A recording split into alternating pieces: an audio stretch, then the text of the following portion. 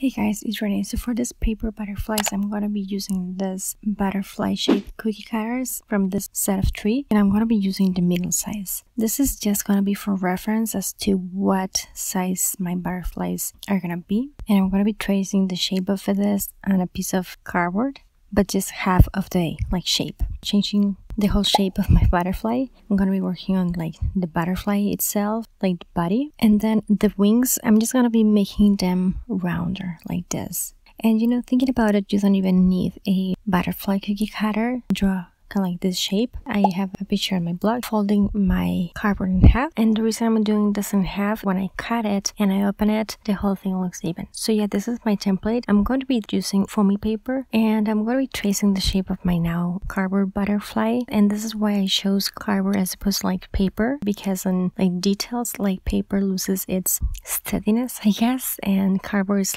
harder and it's easy to work with. Once I have my butterflies, I'm going to be cutting them the same way that I did with paper. Then I'm going to be taking ear wires because I didn't have wire, and I'm opening them to turn them into wire. If you have wire, feel free to use instead. Opening them with my pliers, folding this in half with my fingers is actually really easy to do. This kind of wires is not hard at all. So these are going to be my antennas. Working on the shape, just folding this with my pliers, and then using my round nose pliers to add some details on the top. Gluing them using my super glue, adding a tiny bit of glue. I'm working on the back of them, by the way, painting them, covering the bottom part of this with my mustard acrylic paint. I do have the DIY showing you how you can easily make this. And then for the top, some orange and some red, mixing this, turning this into a darker orange, covering the top part of the body of my butterfly. Now at this point, feel free to cover the edges as well. I forgot to do that. I'm going to be making a gradient effect. I should have applied my orange with my sponge, this round sponge that I'm doing right now. I forgot to do that. Doesn't matter. I'm going to show you how you can do that. You just need the sponge, the 2 colors, and just step by step as you go.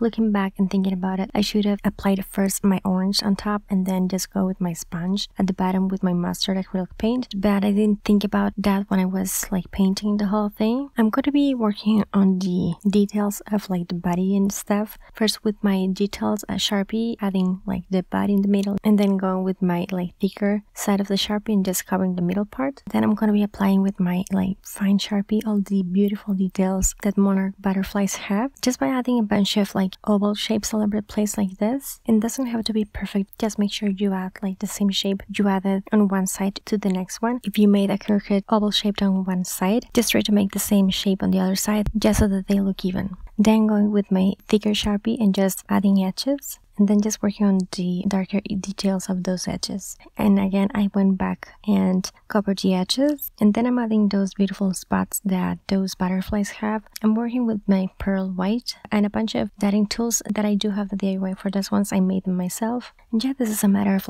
adding a bunch of details, spots, and dots all over the place. First, I'm going with my bigger dotting tool that is going to give you bigger dots, following up with my smaller dotting tool that is going to give smaller dots. Added those details all over the place, and then again the same spots that you added on one side or just one wing, add to the other one so they look even. I'm going to be painting the antennas with my black nail polish, or feel free to work with black wire to begin with. It's pretty much up to you if you have that. But yeah guys, I love them. I love the final result, and hopefully you do too. These kinds of butterflies in real life are stunning, and hopefully these ones look something like that. They are so much fun to make. They look super cute. They are really easy to make. These are for something that I'm going to be sharing next, so stay tuned for that. If you like them as much as I did, give this video a thumbs up and let me know down below. Don't forget to check out more DIYs that I have on my channel. Thanks so much for watching. I'll talk to you later, and take care. Bye!